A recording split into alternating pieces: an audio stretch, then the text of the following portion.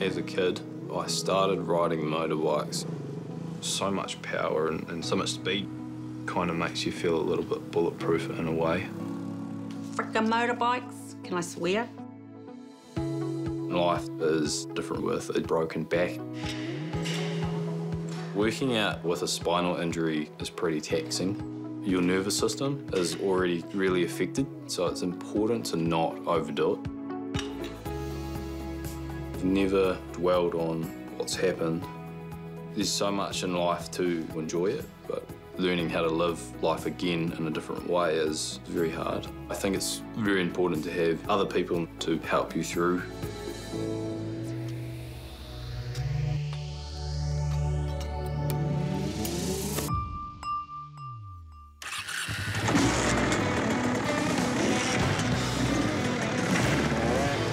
I started riding motorbikes at the age of 11. Lots of trail rides, bit of motocross. My first bike was a Suzuki DRZ 125. A few years later, would have bought my road bike.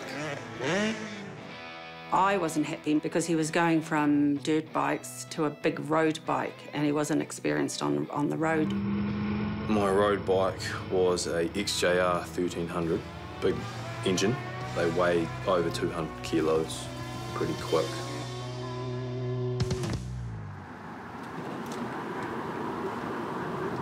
This road was the road that I had ridden and driven quite a fair bit. I was in a wee bit of a hurry just to complete my last couple of hours of work at the second job. I remember a car was in front of me, we crossed this bridge here, and then there was a big long straight. I passed a car, started giving it the berries, and the next corner was the corner that I come off on. So I came up to this corner, realised that it was a different corner that I had in mind. I realised I was going far too quick. Quickly put the brakes on, looked ahead to see where I was going to end up. There was a ditch, there was a fence, there was a paddock, and that was the crash. And then the next thing I remember is lying on my back. I think it was a weekend, nice and sunny. You heard this bike coming up the road.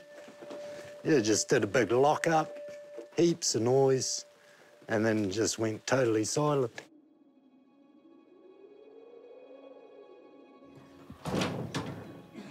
I said to my kids, "You guys stay there." Shot outside. I was worried what I was going to find out there. I wake up stuck in the fence to the sound of a voice. "I can see you." The voice was Mark's. "I'm coming." He stabilises me, makes sure that my head is not moving, my neck is not moving. Ryan goes, "Can't feel my feet." It sort of upset me, knowing what he would be going through. Because I'd lost my leg in a forestry accident. Rung 111 and says, "Better send a helicopter. I think he's broken his back." I thought, oh shit, there's some washing on the line. I better go and get that in so it doesn't get sucked up by the road to wash. So I was frantically getting that off the clothesline. A chopper came in. They landed in the paddock, so really close. There was a message from the local constable. He came down to the house and told me that Ryan had been in a motorbike accident. After it happened, I had a big bawl about it. Just emotion, knowing what Ryan had been going through. Not just physically, but emotionally more so. Got to Christchurch Hospital, walked in, and the older nurse that was there pulled me outside and told me what was going on, and that the next day he was going to be transferred to Burwood Hospital and they were going to put a rod in his back. And then I asked her, "When will he walk again?" She said, "No, dear, he won't walk again." They gave me a 5% chance, but I knew exactly what that meant. I've been asked, like, is that a bad thing? Is it like a little bit of hope there? But I didn't see it that way. I saw, okay, this is done and dusted now, let's move on.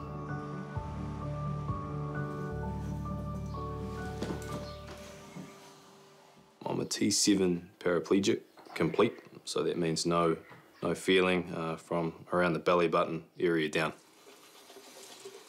My injury occurred in April 2016. I was 18 years of age. I went through Burwood spinal unit and I can now do life unassisted. As a kid, I was very active due to my old man being active himself. Lots of tramping, hunting, mountain biking, motorbikes. He had no fear. He just gave everything a go. He loved going out on the farm. He had a little four-wheeler motorbike.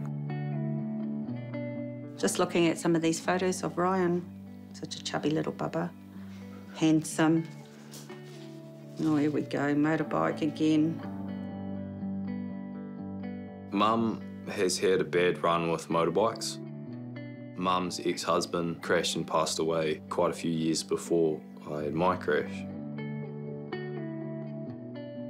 My dad and Mum's current husband, Colin, all absolutely love motorbikes, so she can't get away from them.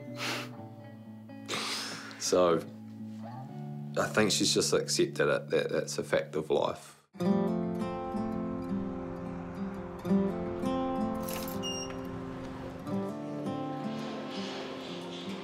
Not everyone likes or enjoys working out. I personally do because it's a good escape. I feel good about myself for doing it. Before Ryan had his accident, he was into bodybuilding.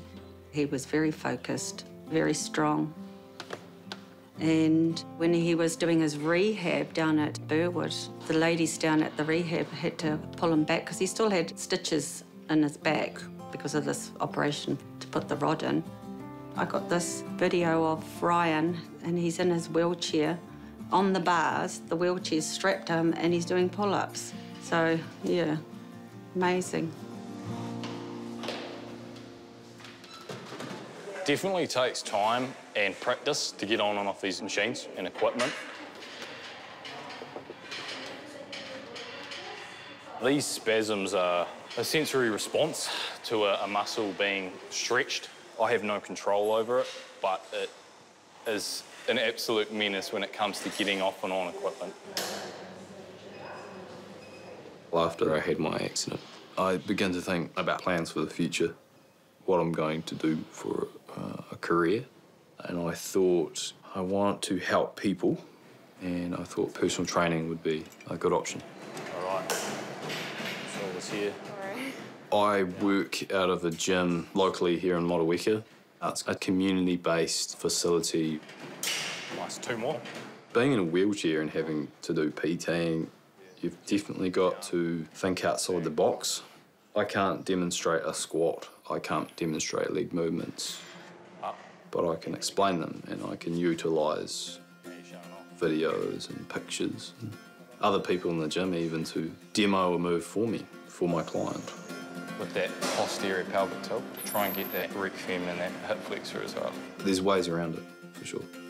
That's the hurdle, I think. Yeah, that sort of forces you to... Ange is studying personal training at the moment.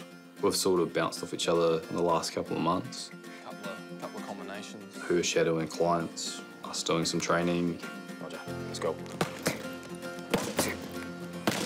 Eventually, I'd like to be a good PT just like Ryan. He's helped me along the way with not only my own training, but helping others. You're the trainer. What would be your best advice to bring on new clients? Keeping things fresh is the key thing. Yeah. A lot of the times that they're not going to enjoy certain exercises, but they need to, as you know. It's important to reinforce and tell them, hey, look, let's get through this and then let's do something that is a bit easier or a bit more enjoyable. But let's knock this out now because it's so good for us. Yeah.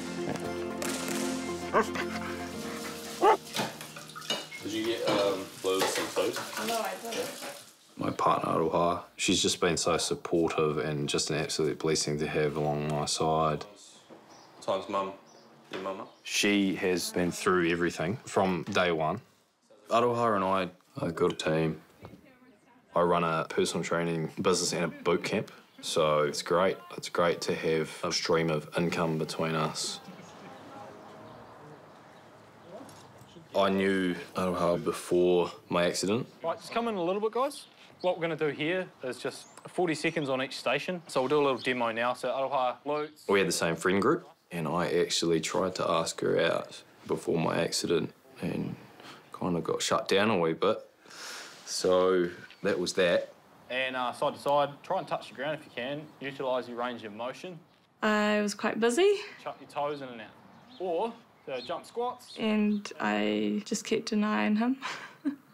And then I ended up moving to Christchurch. 3, 2, 1, go! That's just when we drifted off and stopped talking.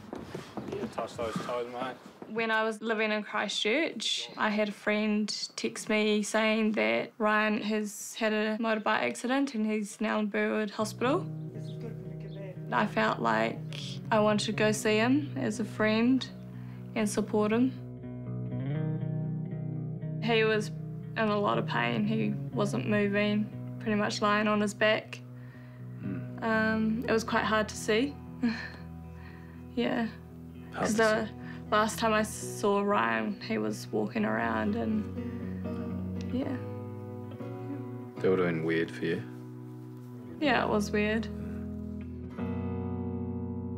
I don't remember a hell of a lot of being on the ward, but I do remember little flashbacks of Aroha.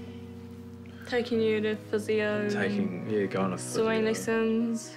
Coffee dates. Coffee dates, free coffee. Free coffee at Burwood. I walked in one weekend and here they were on the bed, lying side by side, and I thought, oh, who's this girl? I hadn't seen her before. Yeah, and he said, oh, Mum, this is Aroha. She was a lot in the picture after that. Dog, not dog, dog, not dog, dog, not dog. I was thinking like, whoa, I don't care about that right now, and I've got work to do. But she just kept coming and coming, and then eventually I was like, oh yeah, she's pretty cool. Once rehabilitation was well on its way, I could relax a bit, let people in, I suppose. Give it to me. Righto, are we ready? Yep. And 3, 2, 1, go! We had a spark. Felt like myself around him. That was really good, guys, thank you. She's a very patient lady, and she's been a massive help. I don't know where I would be without her coming on the scene, because adapting to realising you can't do certain things anymore is very hard. It's still hard, you know. Like, you're used to your old life, and then you realise I have to do that a completely different way now. But you start to heal. You start to heal emotionally too, right? And then you can start bringing on new things. Hey, Buster. Go. Aroha and I practically have been married for the last 6 years. See the water? We've been living together the whole time. So I thought it would be a good idea to get her family together and make it a surprise. Her auntie and uncle have a nice place up on a hill, so I hired a photographer and made him hide in a bush. And I proposed. As we came back up, everyone was out on the deck by that stage and they were all clapping, and it was a very special day. They are so happy together, and, you know, she stood by him all this time, and that just proves how much she loves him and he loves her. He actually adores Aroha. How do you think we're doing on the wedding front? Yeah, I think we've got everything sorted. They're getting married in January in Christchurch, and then they'll probably start a family, which is very exciting. Here, Lewis. Here, Lewis. How are we going to do these vows? We haven't done this yet. No. If you write something, then I will. Yeah. It's definitely not going to be like a Shakespeare or whatever they say. Yeah.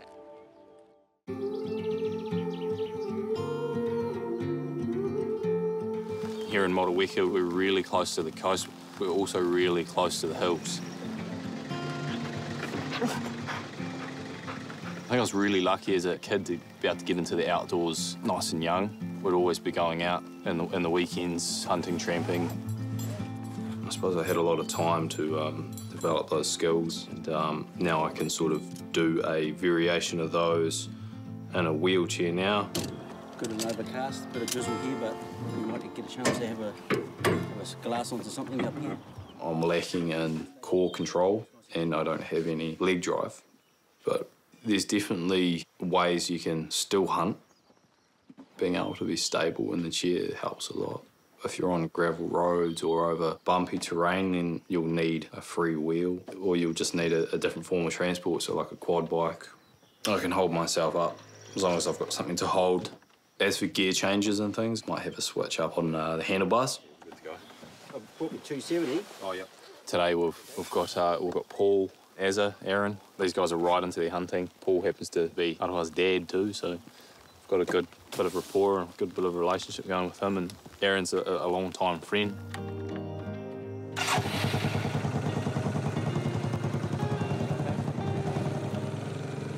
Ryan's pretty stubborn. He tries to do most of the stuff for himself, but needs a bit of a hand to get in and out of the ute and on the bike and whatever. But he can do most of it himself, really. What do you think, Aaron? We get him set up down below there, just down by the bushes over here. And We have to be quick, though. Yeah, no, he's still there. Let's make a move. Hey, he's on the move, guys. We're going to have to be real quick. This could be, we could lose a shot. Let's make it happen. I'm pretty determined not to let my injury, hold me back from doing these things like fishing and hunting and getting out in the rain. Ryan, he got off from that bike by himself, and he crawled along that ground. There was gorse lying around, but that didn't stop him. That determination is his strength. He's on the move, Ryan. What do you see there? We're just right behind him, 100%. You think you're getting a shot on him there? Is he moving too far? No, he's on this move. Range? 300, 220 there. Can you see him, Aaron? Yep, he's behind the tree. Oh, no. No, he's off. You can just see the arse end of him. I think we've missed a window there, guys. Never mind. Okay. I am a hunter. I do enjoy it, but doesn't mean that every time I go out, I need to take something's life. He's not coming back. Did you enjoy your hunt? Did you enjoy the process? If you're not enjoying the process of the hunt, then why are you doing it? Got him? Yep. Perfect. Should put them on under the pants. If you can't tell by now, I've got skinny legs. How do we put these on, Ryan? The wedding's January 22nd. I think your foot's not in properly. It is. So not too far now. So we've got to get the practice in on the leg braces. Yes. That would do. So we're nice and confident on the day. I do have to admit I'm a bit slack when it comes to getting in the standing position. It's something that all nurses and physios stress that we've got to do to keep up the bone density and the joint health. Yeah. I've not used these in over a year, so I'm a little bit nervous that I'm going to fall over or something like that.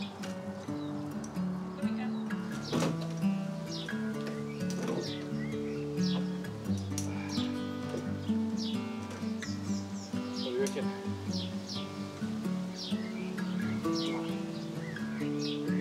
It's going to have to be more or less a daily thing from now until the wedding. I originally got these for going to parties and things, and so I could stand up with everyone else and have a beer. That Zimmer frame, I won't be able to walk without it. It's for that balance. I like it because during the ceremony, and if you're trying to stand close to someone, it can be right up against you, right out of the way. So if you're trying to take photos and things like that, it's not too invasive. It's fine. Oh my goodness. Oh, Aroha. You're fine. Jeez. It's fine. I've got you. You give me a kiss. Okay. I've got you. No, I'm not giving you a kiss. Sorry about the swearing. Really cool to be standing next to Aroha. It was a great feeling. She says that I'm the tallest and the shortest boyfriend at the same time she's ever had. So. Hey, boy. Louis hasn't seen him before. Nah, he's not seen me walk before. That's a bit cute. He's like, what is my dad doing?